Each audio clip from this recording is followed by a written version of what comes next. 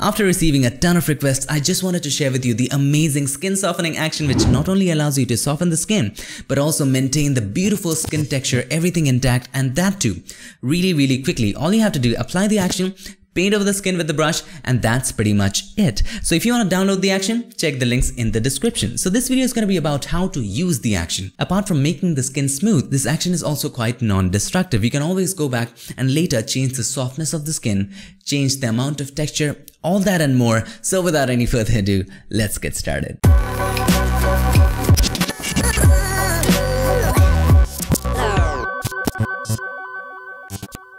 So here we are in Photoshop, and this photo was submitted by Pasi, Järvenpää. Thank you so much, Pasi, for this photo, and you can download this photo using the links in the description. So first off, what you have to do, remove the blemishes. Before applying any kind of softening, we need to remove the blemishes. If it's already removed, then fine. But if it's not, we need to remove the blemishes. How to do that? Make a new layer and name that healing or blemishes, whatever you want. Okay? Healing, name that, and just zoom in and remove the blemishes. Take the regular healing brush tool, not the spot one, the regular healing brush tool. Now this is kind of time consuming. If you directly want to apply the action, that's okay. But I would suggest for high-end retouching, you need to remove the blemishes first before any kind of skin softening, whether it is frequency separation or this method, whatever the method is, okay? Just remove the blemishes. I'm going to do that really quickly. Take a sample, press and hold Alt option, click on a similar area than the blemish, just like the blemish, and click on the blemish. Okay, that's it. And keep on doing that. Make sure aligned is checked and diffusion is 5. Okay, if you want to remove the line, you can do that. Just click once here, hold the shift, click on the other end. That way you create a line using any brush in Photoshop. Okay, you want to remove this, you want to remove this, whatever you want to do. Now, make sure your sample is set to current and below or all layers. This will allow you to take the sample from this layer too. If it's set to say current layer, the current layer doesn't have anything, so it won't make much of a difference because it doesn't have anything. So make sure it's set to current and below. If this layer is way below, you can also choose all layers, but choose all layers only if no adjustment layer is applied above that, because that will also be taken into consideration. So current and below is fine for this one. And once you clear in all the blemishes, just like that, okay, here's the line which we want to remove. Gone, gone, this one, gone. Okay. So I've just removed a few blemishes. You can take your time and remove even more. So let's go ahead and remove a couple here, remove this one. Now, as you can see, the blemishes removed are on its own layer. So have a look. So these are the areas that we replaced using the healing brush tool, and just turn it on. If we turn it off, turn it on, as you can see, few of the blemishes have been removed. Now you can create another layer and name it eye bags, and you can remove the eye bags just using the patch tool or whatever you want to use. I'm going to use the healing brush. So I'm going to take a sample from right here and paint over there just like that. And it's looking pretty fine. If you want to know, there's a dedicated video on how to remove eye bags. Check out the link right here. Okay, so we remove this and that's pretty fine. Maybe take a sample from here, remove this one, that one is fine.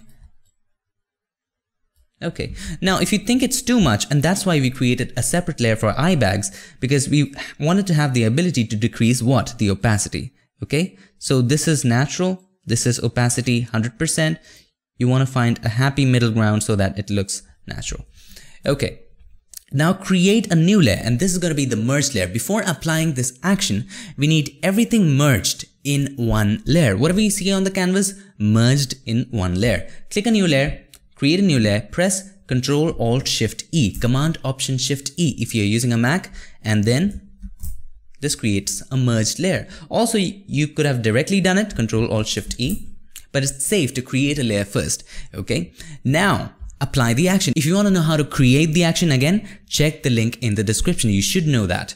Now, all you have to do, go to Windows and Actions. The action will pop up and there's the action already loaded. If you want to know how to import the action, here's how to do it. Let me just delete that. Okay. Delete. Okay. To import the action, it's really simple. Click on this grid and choose Load Actions and locate the action where you have downloaded that and click on that, click load. It's loaded. Also, there's another way of doing this. Let's delete that again.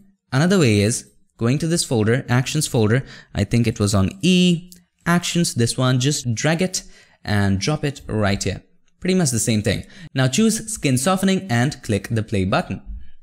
And it will automatically do all the stuff and it will open up this dialog box. Now, since the values differ from image to image, that's why I've made this action customizable, which means that you can change these values. Now, for the high pass, you have to choose a value where the skin tones totally blend in. It doesn't have to be very low like this because everything shows up. Even though the skin texture goes away, you have to choose a value where everything just blends in. The skin just blends in very nicely. So here, it's too low. We can still see the unevenness there. So let's increase it even more. And by the way, you can always edit this later, okay? I think this is very nicely blended in.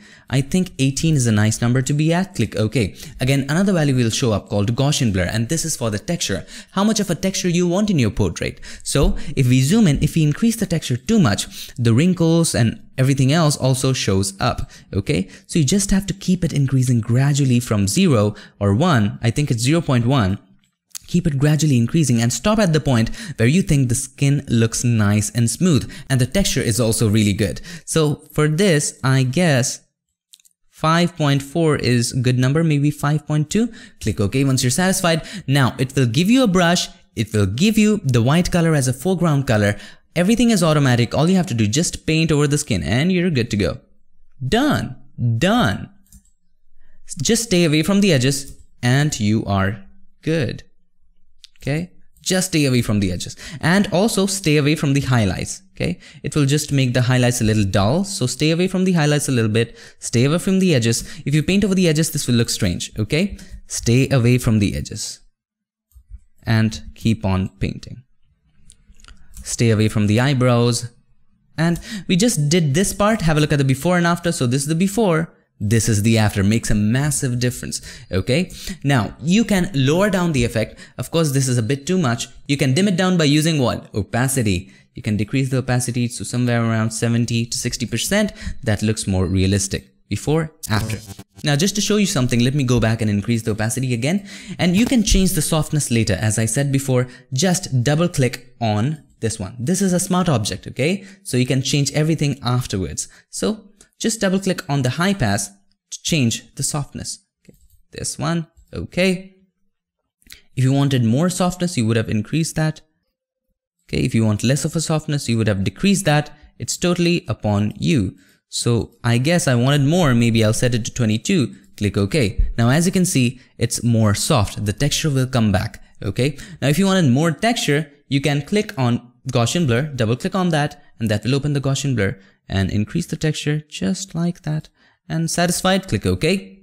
And that's pretty much done. So this is the before and this is the final result. Hope you enjoyed this video, and also this action might not work if you're using another version of Photoshop other than Photoshop CC 2017. And if it doesn't work, don't panic. Just watch this video on how to create the action and you'll be able to create your own actions, which I personally suggest you to do. Hope this video helped you, and if it did, make sure to give us a like, and also don't forget to subscribe, and not just subscribe, ring the bell so that you, my friend, don't miss a thing. And also don't forget to download the action, which you won't forget. Till then, stay tuned and make sure that you keep creating.